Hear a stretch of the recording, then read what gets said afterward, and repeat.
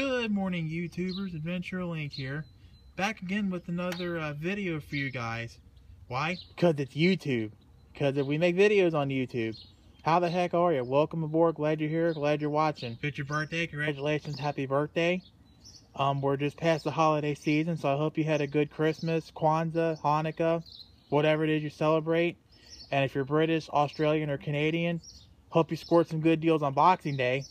Scored one for me, I hope. I always love good deals. Yeah. And hopefully you have a successful and happy 2015 New Year. Because for real, let's call this a Learn from Adventure Link's Mistakes video.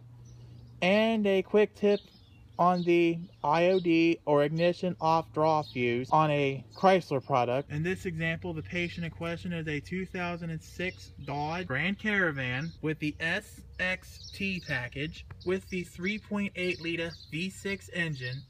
Although, like I said, this should pretty much apply to any Chrysler product, especially those with a body control module or BCM. So a little bit of story on my personal IOD fuse, or like I said, ignition off draw fuse. I was working on my radio and I must have grounded out some kind of wire in it or some other wire because it popped my IOD fuse. I'm going to go over some signs that I got personally with it. Your signs could vary. I forgot to mention that the IOD fuse is one of the fuses that supplies the power for the BCM or body control module.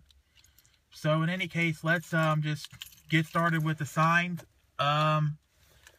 First off, you know how you turn off your headlights, or you turn on your headlights with the key out of the ignition? Nothing. Door lock switch.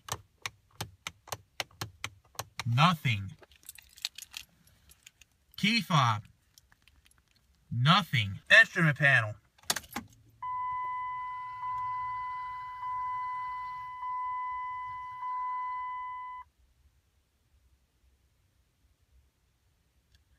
See how all the lights go on?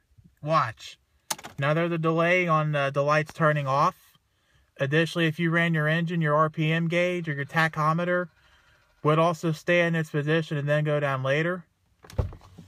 Additionally, as you can hear, I've got the door open again and no ding, ding, ding, ding, ding, ding, ding. Radio. Although this is my new Jensen radio, I'm going to guess that the factory radio is going to behave the same way.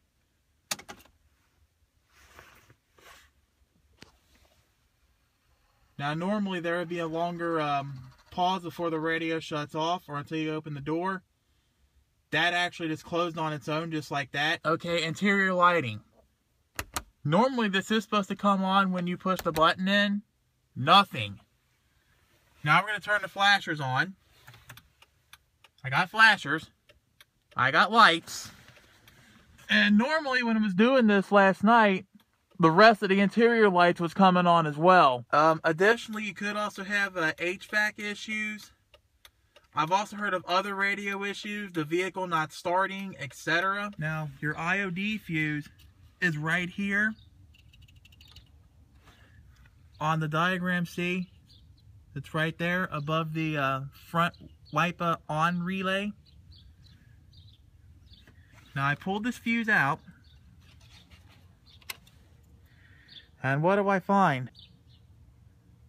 Turn it over.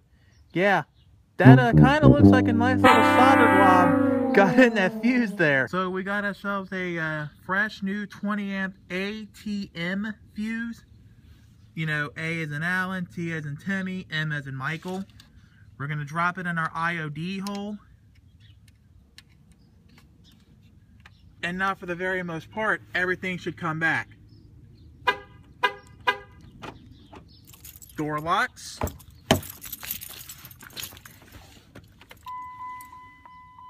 Headlights and the dinger for that.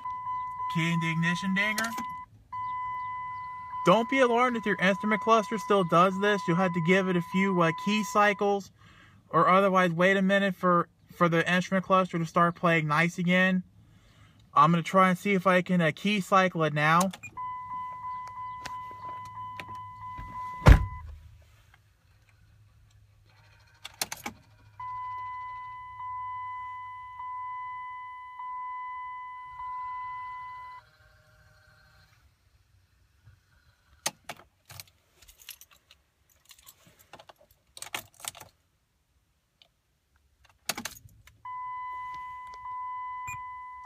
there it is. Instrument cluster is playing nice once again. The radio should play nice once again. See, I didn't even open the door. I'm just sitting here chilling, waiting for the radio to fold back down and do its thing. Or I can always speed it up by opening up the door. Well, normally on the factory radio, the radio would shut down as soon as you open up the door anyway. And our lights are back. Woohoo! And pretty much everything that was once gone should now come back. Yeah! Sweet! So now hopefully you've learned two things from this video. How to diagnose your IOD fuse blowing, and why you should always pull the negative battery cable from the battery, even if it's just as simple as a radio. You wouldn't think that even a simple radio would cause a whole bunch of blood hurt, but believe me, in this case it did. I mean, it's one thing if we're working on something mission critical, you know, like the BCM itself, PCM, ABS, airbags, etc., to always pull the battery then. But I didn't think a radio would cause so much butt hurt. Oh well, at least now you know how to diagnose it and where to start from here. So that's it. That was my quick tip video on the IOD fuse on your Chrysler, Dodge, Plymouth, Jeep, or Fiat product. Anyways, I am Adventure Link. Just want to say thank you all for watching my video. I appreciate your watching my videos. Hopefully you got something from this video and you learned something from it. Hopefully this video lead you to a successful diagnosis, repair, maintenance task, upgrade, whatever your case may be. In addition to your viewing my videos, you want to know what I also appreciate? Rates and subscriptions, of course. Down in the video description or thereabouts, all the buttons are there. My videos are no exception. If you have any questions, comments, concerns, praise, criticisms, etc. on this video, but no flame fighting, spam, or other such bullcrap, I'd ask that you take it down in the comments section. I'm man enough to take all your comments, so throw whatever you got at me. However, if you have any questions about the Chrysler, Dodge, and Plymouth minivans as a whole, I would ask that you head on over to the Chrysler Minivan Fan Club forums. Additionally, if Facebook is more your thing, I would ask that you head on over to the Chrysler and Dodge Minivan Owners Group on Facebook. Search the forums or Facebook group, join up, post your questions. The fine folks at either medium will be happy to answer any questions you have in a timely manner. It's kind of cold outside, so make sure you stay warm and bundle up. When it's warm outside, you know, stay cool, stay in the shade. Either way, eat right, stay hydrated, and stay healthy. Work hard, have fun, and make history. See, it even says that on the back of this t-shirt here. But in any case, you know, don't let others push you around. And this is Adventure Link signing off with the wise words of wisdom from Eric the Car Guy, reminding all y'all out there to be safe, have fun, and of course, stay dirty. Until then, peace out. I'll see you all next video. Later.